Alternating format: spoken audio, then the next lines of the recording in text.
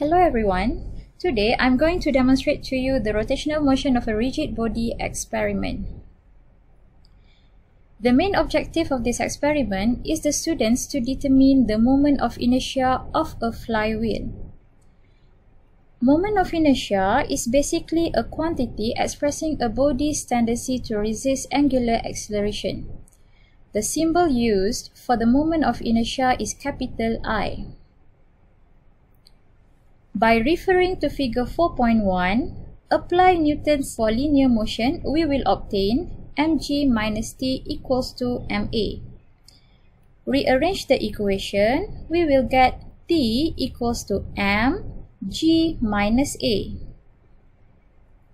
And apply Newton's second law for rotational motion, we will obtain tr minus tau equals to I alpha, where a is a downward linear acceleration, tau is a frictional torque, alpha is the angular acceleration, t is the tension in the string, r is the radius of axle, and I is the moment of inertia of flywheel. Therefore, alpha is equals to RT over I minus tau over I. By plotting the graph of alpha against t, we will obtain the straight line graph as shown. The value of I can be obtained from the gradient of the graph.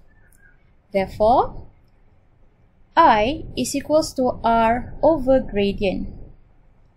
In order to plot the graph alpha against t, students should know to calculate the values of linear acceleration A, angular acceleration alpha, and tension T from the data taken. Hence, the linear acceleration A equals to 2h over t square, and angular acceleration alpha is equals to A over R. Tension T equals to mg minus A, where h is the falling distance of mass, t is the time taken for the mass to fall to the floor, r is the radius of axle, m is the mass of slotted mass, and g is equal to 9.81 meter per second square.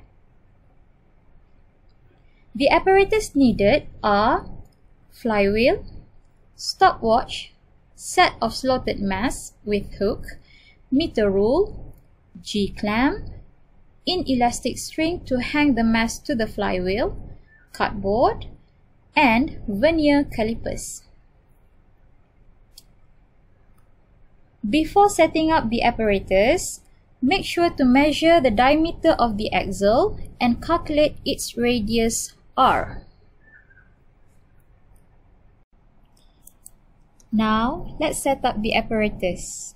Using a G-clamp, clamp the flywheel in place.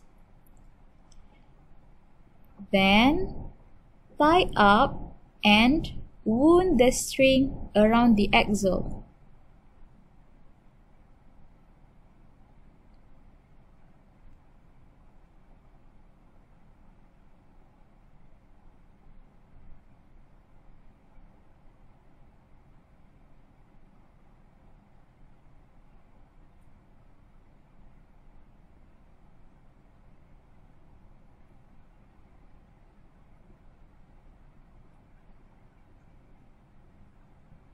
Now, place the slotted mass at the end of the string. Record the falling slotted mass M. Choose a fixed point at height h above the floor. Record h. Release the slotted mass from the fixed point h and simultaneously start the stopwatch. Record the time t for the slotted mass to hit the cardboard on the floor in 2 decimal places.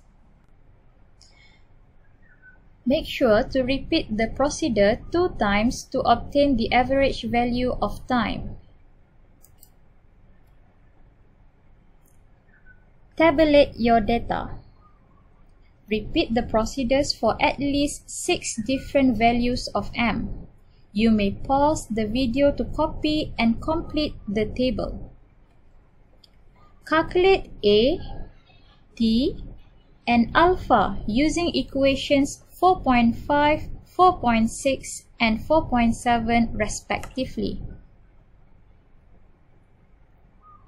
Next, write a full report consists of title, objective, theory, apparatus, procedure, observation table, graph, and data analysis consists of graph plotting, calculations of gradient and moment of inertia, and compare to the theoretical value.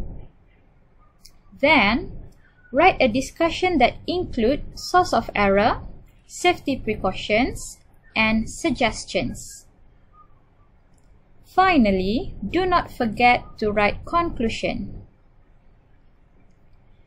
The theoretical value of moment of inertia in this experiment is 1.792 times 10 to the power of minus 2 kilogram meter square.